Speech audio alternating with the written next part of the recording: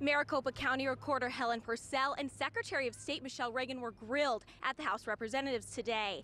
Outbursts and anger from the public as both apologized and tried to shed some light on just what happened last week at the presidential preference election. One person was even arrested this afternoon.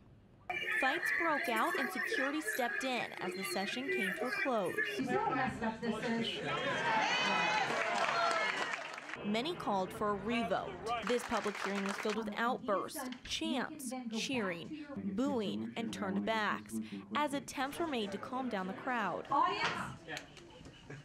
come on. This is nothing compared to what you do in Europe. Your rules. You're a big girl. The hearing began when Maricopa County Recorder Helen Purcell took the stand. She began by apologizing. It was my responsibility to put this election on in Maricopa County, and we obviously made some mistakes.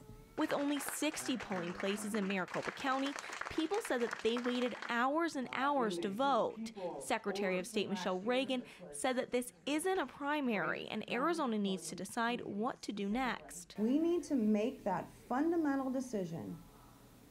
Is it going to be a primary or is it not? And if it's going to be a primary, then we need to start treating it like every other primary we treat in the state. The Secretary of State also said her staff is looking into the allegations that people's party designations were changed, keeping them from voting, even though they were eligible.